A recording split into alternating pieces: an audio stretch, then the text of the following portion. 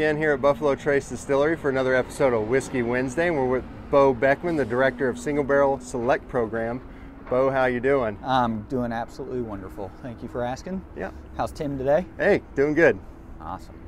Yeah, well, thank you guys for following me around for a little bit today. Got some fun stuff to show you.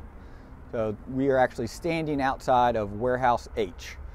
So Warehouse H is a warehouse very near and dear to my heart. It's basically the home place of our Single Barrel Select program. So we do all of our barrel picks in here, and so we can jump in and learn a little bit about the warehouse. But before we do so, how the warehouse got here. So Albert Blanton started working here early 1900s. And by 1934, he had enough clout at this place to build a big house at the top of the hill for him and his wife. And also by 1934, he got to build his very own warehouse. So Warehouse H is different from every other warehouse. So right here you have Warehouse C, which is another near and dear to my heart. And that warehouse was 1881, and you'll notice you have limestone base and a brick structure. Now, brick won't get as hot and cold as fast as metal. So if you come back to Warehouse H, you have a metal warehouse. So this warehouse will age differently than every other warehouse we have. It's actually the most unique of all the warehouses we have. And where this warehouse really got its story was a guy by the name of Elmer T. Lee. So actually Albert Blanton begrudgingly hired Elmer T. Lee, and Elmer T. Lee, I say begrudgingly because Elmer T. Lee came in one day and applied for a job and got turned away. And then the guy that basically got Elmer in here said, "Don't worry about it, come back on Monday." So Elmer walks back in on Monday, and Albert Blanton says, "I told you, we don't need any hands here, buddy. Like, get on out of here." But the guy said, "Come on, keep coming back." So we're glad Elmer persisted and continued to keep coming back. Well, Elmer was on the warehouse crew, and Albert Blanton would throw parties up at his house, which you can't see from here, but just about a couple hundred yards away from me.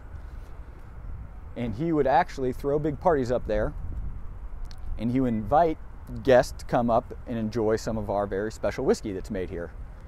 Well, if you had a house on a distillery and you built your own warehouse, you would probably be biased and like the whiskey that comes out of that warehouse. So Elmer T. Lee and the rest of the warehouse crew were tasked often to come and grab a barrel out of Albert Blanton's warehouse, Warehouse H, and roll it up the hill so they could serve it to guests at the parties. So that was 1934, and Elmer was actually with us for 71 years after that. Well, throughout that time, a lot happened with bourbon. Basically, there was a rise and fall of bourbon, and by the early 1980s, bourbon was kind of in the gutter and wasn't getting a lot of attention.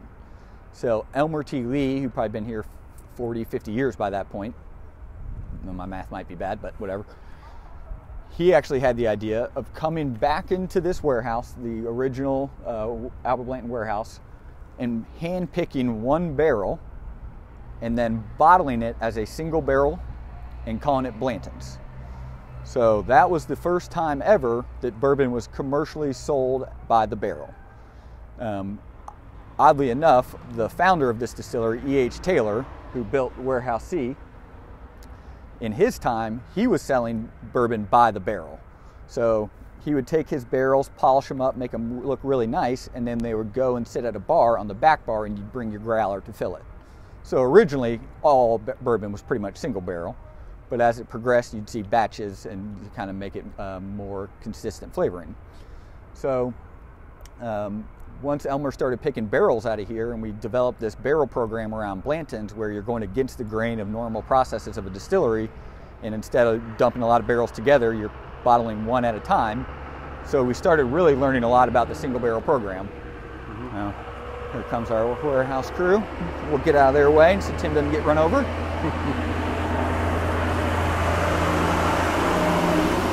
All right, so we have been doing barrel picks in here since as long as we've been doing them. So as far as I can see from our fun old records, our barrel program goes back to at least 2002. And I know that there was even some folks in here in the 90s picking barrels of Blanton's with Elmer. So come on in. That must have been an experience. Yes, I'll hear from customers that will talk about it and say, yeah, I actually was there in the 90s picking barrels with Elmer. I say, are you sure? And then they'd show me a bottle from way back when. It was just fun to think about. Mm-hmm. Sadly, smell doesn't travel through camera, but it smells delicious in here. Yeah, what are we smelling? I mean, it's a big smell. I wish they could smell it. You are smelling, basically the angel share. Mm-hmm. So to my left are about 20,000 barrels aging. The vast majority are barrels of Blanton's. We've got some of our barrel program barrels also sitting here waiting for bottling. We can kind of come back here and take a look at this warehouse. Now, first thing you'll notice, and E.H. Taylor actually put in steam heating when he built our original warehouses. So these steam heating pipes actually predated this warehouse, so we was already up and running so we could put it in. But this will keep the warehouse at a temperature where we're aging year round.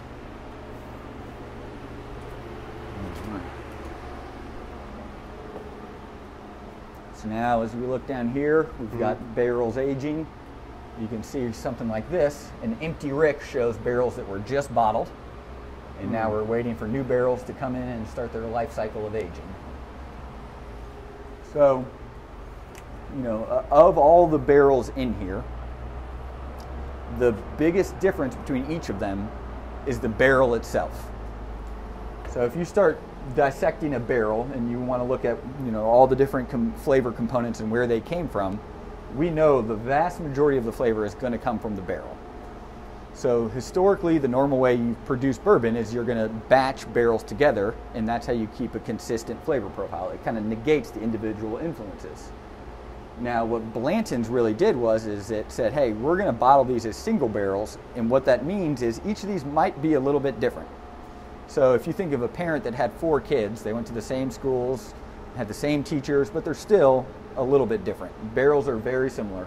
They mature at different speeds, and they really just kind of have their own unique flavor to each of them. Mm-hmm. Now, if you were to somehow graph a flavor profile, there would be a cluster of Blanton's. So there'd be a lot of different barrels that fit in this Blanton's cluster. What a lot of people don't realize is if you were to drink a bottle of Blanton's today, and then you open your next bottle, they might taste a little bit different. Most people aren't able to have 2 open bottles of Blanton's that they can side by side. So there is a little bit of unique nature to the single barrel program, and that's a lot of the fun of it. But if you think about a barrel, so a barrel is made up of 28 to 32 staves, and the staves could be from different trees, different cuts of trees, and if you start thinking about how old that tree was and how fast that tree grew, all of that has an impact. So why does it matter how fast the tree grew? Because that dictates how many growth rings per square inch are in your stave. And essentially what that dictates is how much interaction your liquid is going to get with the barrel. So when we fill a barrel, we're going to put 53 gallons of, for Buffalo Trace, 53 gallons of 125 proof whiskey into this barrel. That first year, we're going to lose about 10% of that volume.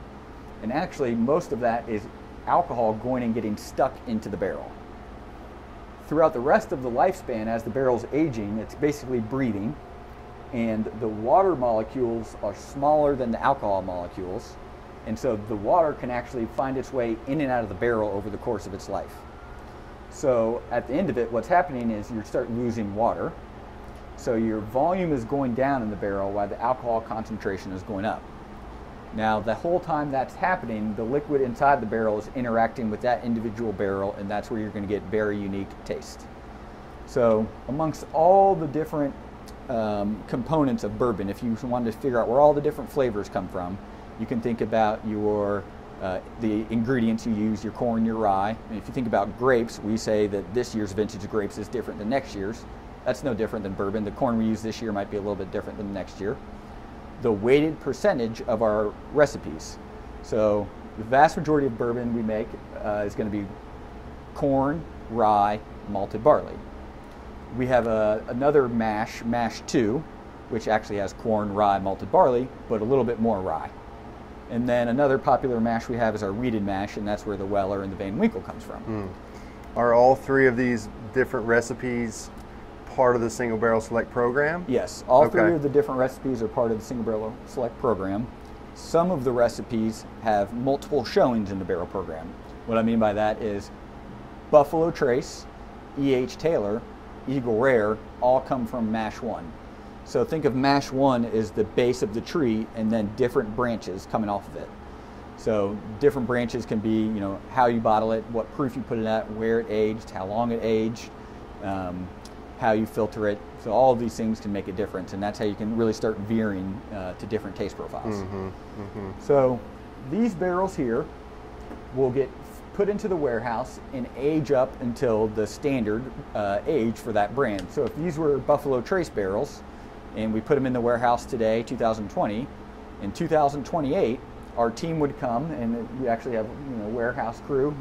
You know, Big Matt Simpson is who I was always picturing. Coming in, puts his headlamp on, has a drill and a sample bottle, and I don't know if you can get it, but he'll actually go down and drill a barrel and fill that sample right from the barrel, and then he'll plug the barrel with a little cedar peg, and then he'll take that sample to our lab where our tasting panel is.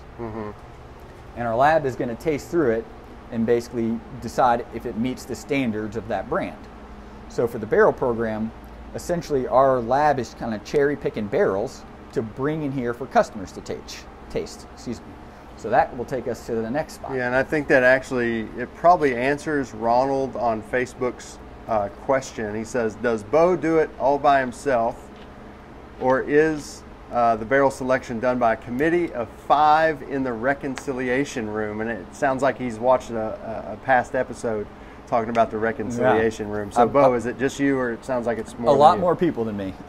So really, as far as who dictates what brands get into the program, what barrels, we lean heavily on the tasting panel. So Buffalo Trace Distillery has a tasting team that has to meet all sorts of qualifications to be on the tasting panel. And to get on the tasting panel, you'll meet with Drew Maysville, who's our master blender. Right. And he's Drew's going to run been on a few episodes as well. Yep. And you know, he's going to run you through the gamut and make sure you know what you're doing. Yeah. So actually, on my team, Susanna Hubler, who runs the barrel program here at Buffalo Trace, we actually plucked her from the lab. She was on the tasting panel, has a chemistry background. So that was a big reason why we wanted her on our single barrel select team. I've seen her quite a bit doing barrel picks around here. And one thing I noticed we were walking by is this this plumb bob in here. And so I know that's it's of interest to folks. We've had people ask questions about that before. Could you go ahead and clear that up, what that's for? Yeah, so this is kind of interesting to think about. If you want to come back here, looks like we're hung up a little bit there. Okay. So the way you produce bourbon is this rick will get filled with barrels all at one time. So today's production, we might bring in 30 barrels and put them in this rick. Well, my mental math is not very good, but 30 times 53, so 30 barrels times 53 gallons, is a lot of weight. And so when you extrapolate and think, okay, if we're going to put 500 new barrels into a warehouse, you're going to displace a lot of weight. And these ricks here are purposely built separate than the structure, because what can happen is when you fill this rick with a lot of barrels, it's going to shift. So we have very sophisticated technology in this plumb bob here. So you got a wire hanging from the roof all the way down, pointing to due center, and this will tell us if the warehouse is leaning one way or the other. That's pretty wild. Honor tradition, embrace change is the motto here, so there's a lot of tradition to speak of. That's right. Now, if you want to come through this way, we actually have a barrel selection set up. And maybe just walk us through the whole process. If somebody was interested in getting involved in selecting a barrel, where do they start? Yeah. So the best thing to do right now is go to singlebarrelselect.com, and you would be able to join and sign up for a profile. Sadly, with bourbon, the demand has outstripped supply by a good margin. So unfortunately, we don't have barrels readily available to buy at any given moment. However, we do restock every year, and we give all of our customers an opportunity to pick from our restock once a year. So sometime in this December, members of Single Barrel Select will have an opportunity to go in and order barrels of Buffalo Trace, Weller, Blanton's, maybe an E.H. Taylor, maybe some other fun things that we sneak in there.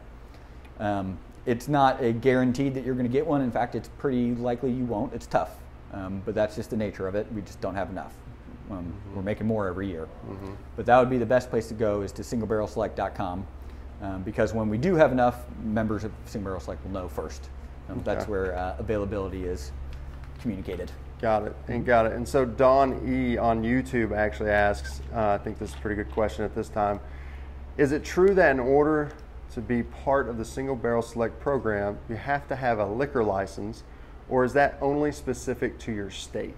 So it's actually only specific to the United States.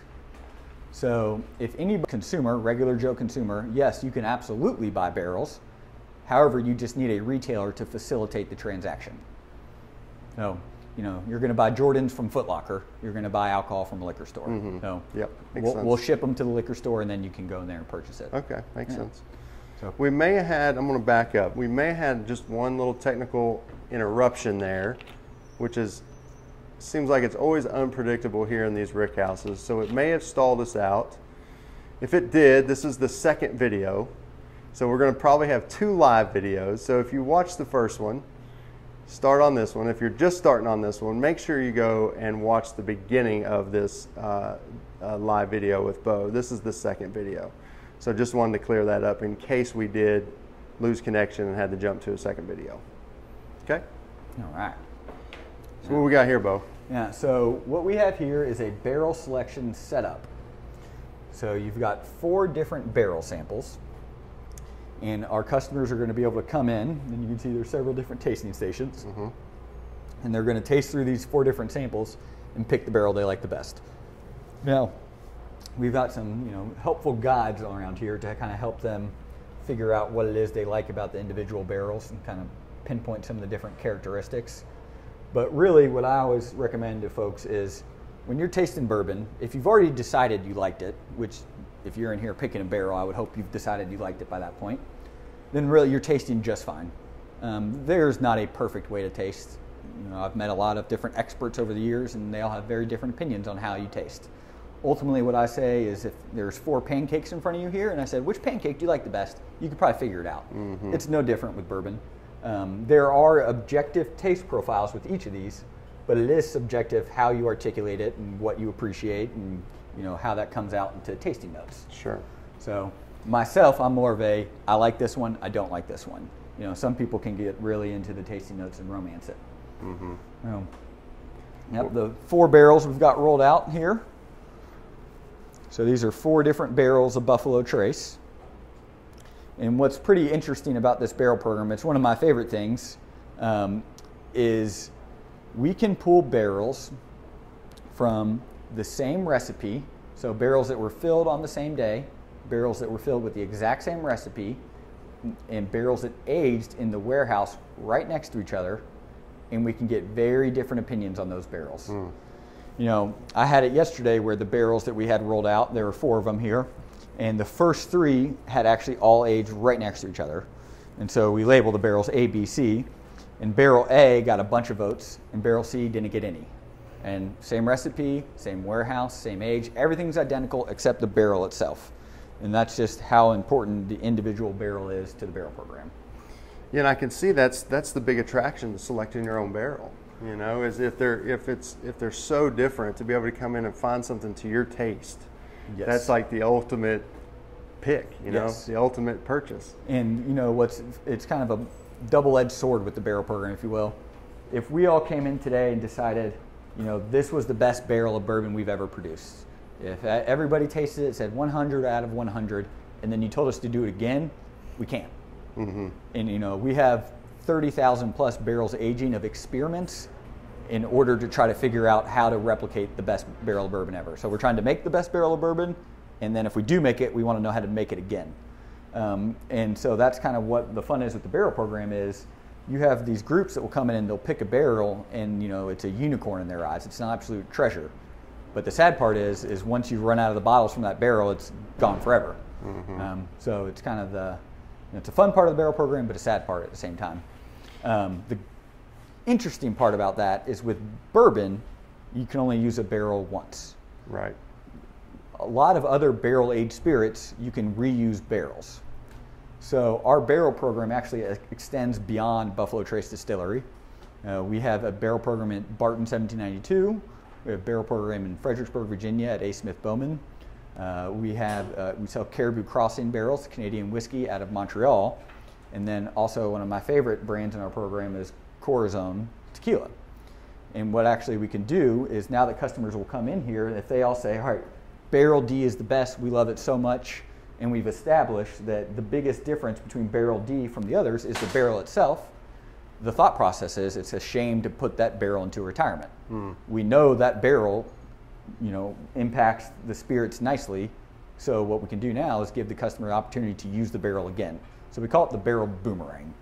So essentially, you pick your barrel of bourbon, and instead of us shipping the empty barrel with the bottles that come to you, we can ship your empty barrel to Mexico, fill it with tequila, and then we can take a trip to Guadalajara in a year or two and taste your barrel of tequila. And if you want it, it's yours. And if not, don't worry about it. Yeah, it's like you found the great barrel. You found the barrel you love. Why waste it? Why not send it on and age another spirit in it? Yeah, the barrels really do have more to give after that first use. More so, when you think about the age too. The younger the barrel you dump out, the more it has to give the next go around. Sure. So it's a lot of flavor left in there. Yeah, and it's interesting to watch, a Buffalo Trace barrel get used again for tequila versus a Blanton's barrel get used again for tequila. Yeah. And it can extend beyond tequila as well. You could do it with rum, brandy, all sorts of stuff. Yeah, one thing I'm starting to pick up on too is when we're talking about the single barrel program, and you dove into a little bit of the history with Blanton's and Elmer. I mean, those guys seem like the total inspiration for this program. I mean, you were talking about Blanton's, but even beyond, wouldn't you say is that where it started? Yes. What I talk about often with this distillery is we have had an amazing run of forward-thinking leaders at this place. So you can start all the way back with E.H. Taylor and him building the foundation that we're on today. And then you can go to Albert Blanton, and if you think about his leadership through Prohibition, Great Depression, and World War II, it's amazing that we came out of that, okay. But then beyond that, you have folks like Elmer, who's thinking about the barrel program in 1984 of hand-picking single barrels. And then even to Mark Brown, Harlan Wheatley, Chris Comstock saw, saw what was really cool about the barrel program. And then regardless of how much work goes into executing a barrel program, thought that we really need to highlight this at the distillery. Yeah. So, it's giving everybody a chance to taste individual barrels, even beyond the Blanton's brand. Yeah. Into the Weller brands and the E.H. Taylor brands, like you said. It's amazing, and for multiple reasons. One, you get to handpick your own barrel and really find a spirit that's perfect for you. But in my opinion, the best part of the visit happens out there when you're touring the distillery, and you get to meet the people that make it. You get to learn about the category, learn about the distillery, and so really that whole experience you get to call on when you go home and you get your bottles, 200 bottles from a barrel, and all of your friends shared that experience picking the barrel. It's something that lasts forever, or as long as you keep the bottles and don't give them all away and drink them all too fast. Yeah. But that is the nice thing. You walk away with an entire barrel of bourbon that you can share with your friends for a long time. Yeah, Beau, I mean, I think this is pretty amazing. And I think a lot of people are envious to be able to taste these barrels and pick barrels. So hopefully we'll have more to come in the future. I know there's a big expansion going on here at the distillery, and there more bourbon to come. Yeah, more barrels are getting into the barrel program every year, and more brands every year. So we just won't sacrifice age or quality. So we're patient. That's great. We have to be. Yeah, that's great. Choice.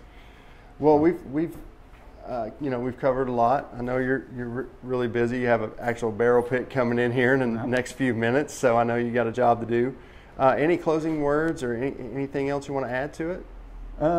Well, I think we covered a lot, but I would say the main thing is if you're really trying to figure out how to get a barrel, your best bet is going to be going to singlebarrelselect.com and signing up. That is where we communicate availability. And beyond that, I would say come visit Buffalo Trace Distillery. Check this place out for yourself. It's great virtually, but if you can get here, it's add the smell to it. It's amazing. Yeah, adding the smell to it's always a bonus. Well, thanks a lot, Beau. I really appreciate it. Oh, thank you guys for listening for a minute. Yeah, no, thanks.